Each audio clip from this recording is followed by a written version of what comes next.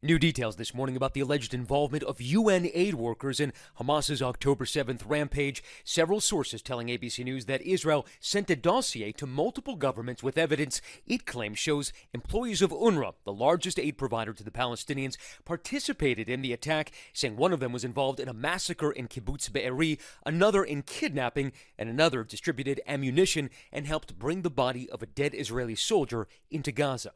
About 1,200 Israelis were killed on October 7th. The UN has not denied the claims and said it has fired several employees over the allegations and vowed to investigate. But 10 countries have said they suspended funding for the agency, which provides aid to up to 2 million Gazans, many of whom continue to be caught up in intense fighting in the southern Gazan city of Khan Yunis. Over the weekend, with Israel fending off allegations of genocide at the International Court of Justice, the IDF taking us into Khan Yunis. Our footage checked for operational security. So it sounds like just on the other side of that ridge over there, there is a gun battle of some sort.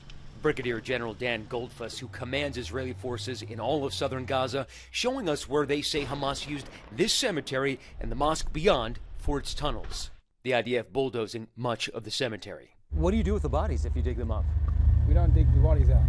How do you know you haven't dug up bodies? If we see the bodies, we'll put them aside. We'll move them aside. I mean, are you concerned, given what just happened in the ICJ, that you're going to be accused of a war crime because you're digging up a cemetery? I'm not digging out a cemetery. I'm digging up a military compound. The IDF leading us through the tunnels beneath the cemetery to a bunker with steel posts and Hamas offices. Inside, we saw this detailed aerial map of Gaza's border with Israel. And so when you see, as the other day, that the ICJ is asking Israel to prevent acts of genocide, how does that sit with you?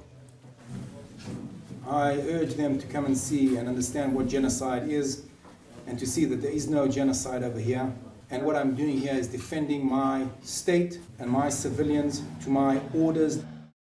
And back to those ceasefire negotiations, Israel's Prime Minister Netanyahu has been under enormous pressure to bring the hostages home.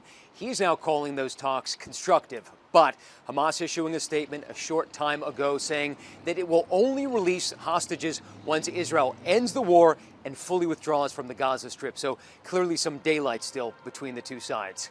Back up in ABC News, Tel Aviv, Israel.